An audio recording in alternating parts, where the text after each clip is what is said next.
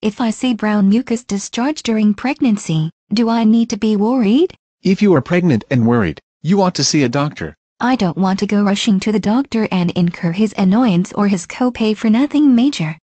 What causes it? Brown usually means old, dry blood. Oh, gross. You're the one asking about bodily excretions here. How do you think I feel? What do you think it is? If you're early in the pregnancy, it might just be residue of the last period you didn't have. Or you could have had the embryo implant. I'm farther along than that.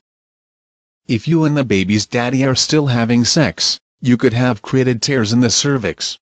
Then you'll see a little blood with the mucus. Do I need to worry about that? He may not even have eyes yet. He certainly won't see the organ that made him. I meant the discharge. Unless there is a lot of red blood, no.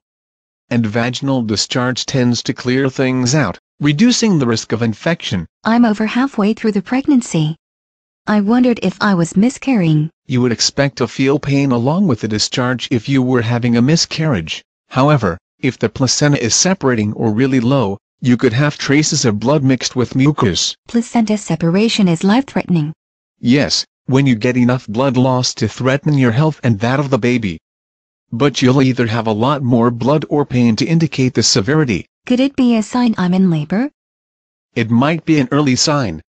Especially if the mucus plug comes out. Oh, gross. You're about to have a newborn with poop of many colors, spit up, snot, vomit, pee and everything else. Get over it.